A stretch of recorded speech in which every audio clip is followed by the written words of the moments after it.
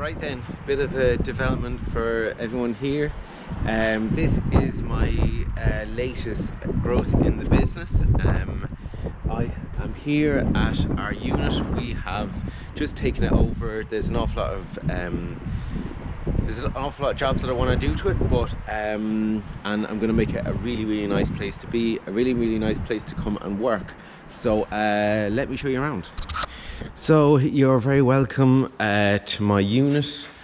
You flick on the lights here. We have done a surprisingly a lot of cleaning. The people that were in here before, there was loads of sawdust down here and stuff, and it was just like a bit messy. There's loads of kind of cobwebs and that all up here, and we used the water-fed pole for cleaning down that shuttering. We swept down all the walls, kind of hoovered them all down and stuff like that. Yeah, so this is it, 80 square meters of a unit, and this is going to be absolutely fab. This is going to make absolutely massive difference to the business going forward, and I am so excited about this. Like for years and years, I've worked out of sheds and like machines here, there and everywhere and stuff like that, but now finally everything is going to be in its right place, exactly how I want it. So here, a bit of a tour. Here we are on the industrial estate. There is an alarm going in this week. So here is, first thing of course, the bathroom. So like for an industrial unit, have to clean it up a bit, but like for an industrial unit, it's not the worst. It's not the worst thing in the world. This office here, the red isn't going to stay, and it's cat, to be honest. I'm actually down here painting today, so I've got a bit of scrubs on and stuff. Yeah, so we've been hoovering. That office is really cat now, to be honest. It's I don't know what the person was doing beforehand. So all this is going to come down. I'm going to make this really nice. That's coming down. That roof is being changed.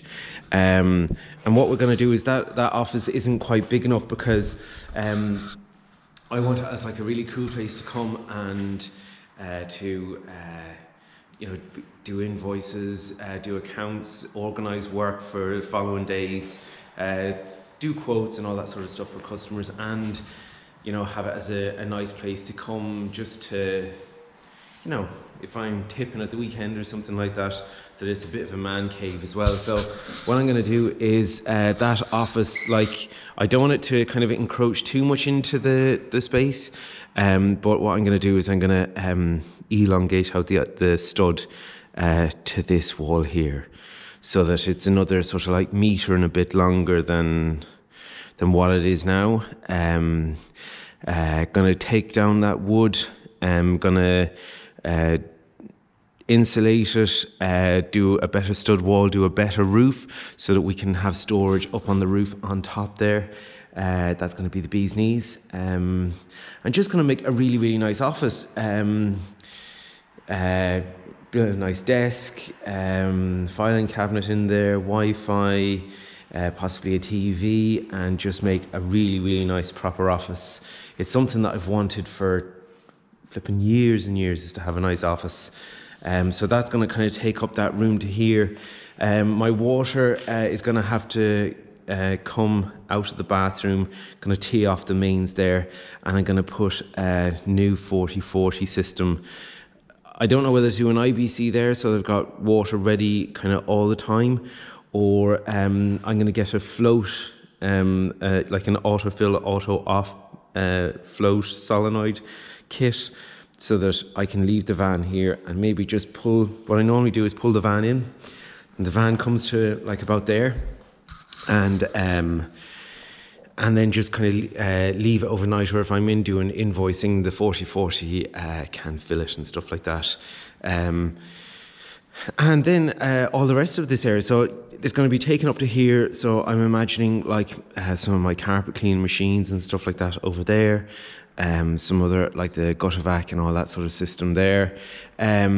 Maybe if I want to work on my car at the weekend, the TT, maybe I might bring that down and slot this in here so that I have a nice place to come and work.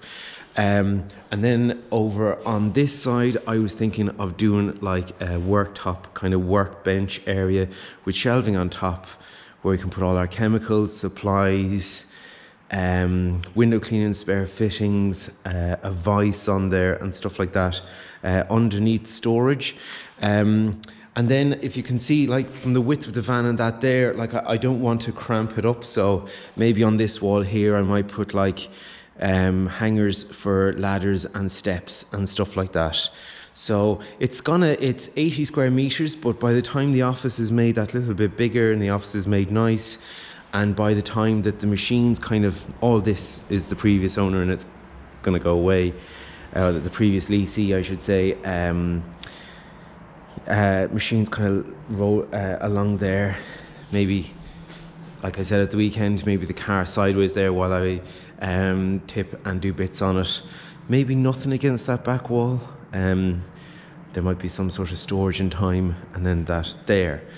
Yeah, so that is that's the latest development, the new thing that's going on.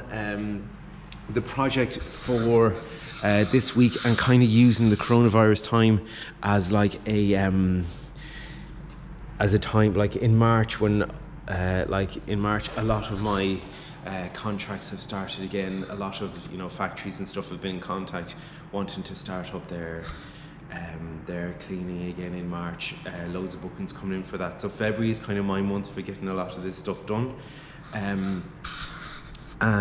So I have paint there, so we are going to be painting all of this white section white again, and I also have flooring paint, so we are also going to paint the floor in a really nice light grey. It was painted before, but that was probably many years ago, but it'll be a really nice place once it's painted. So I suppose it just takes a bit of vision and a bit of patience and a bit of hard work.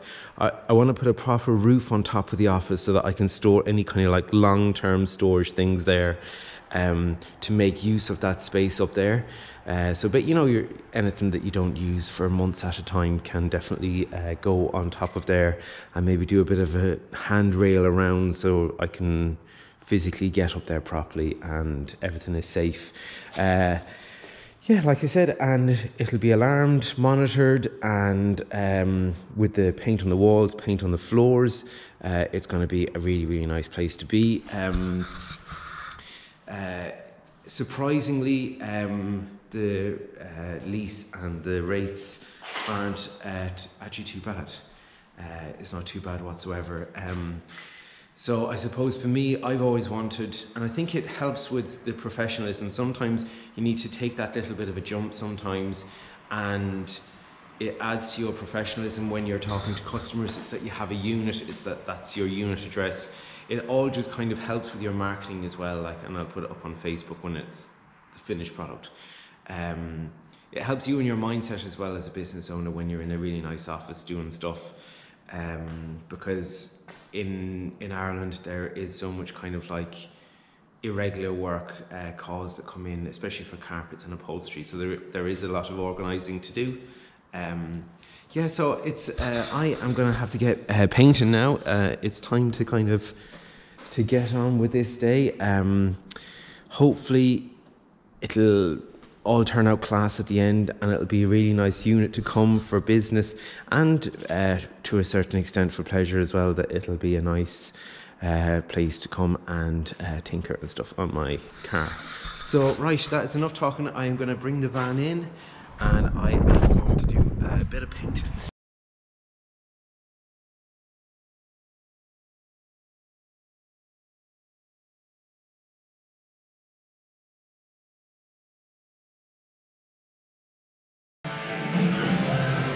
Right then, I'd say that's as boring as watching paint dry.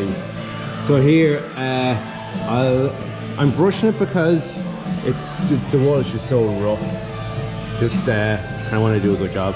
So right, maybe I'll do a video in a bit. See you guys. Well, one pot of paint later, and it's looking a lot brighter.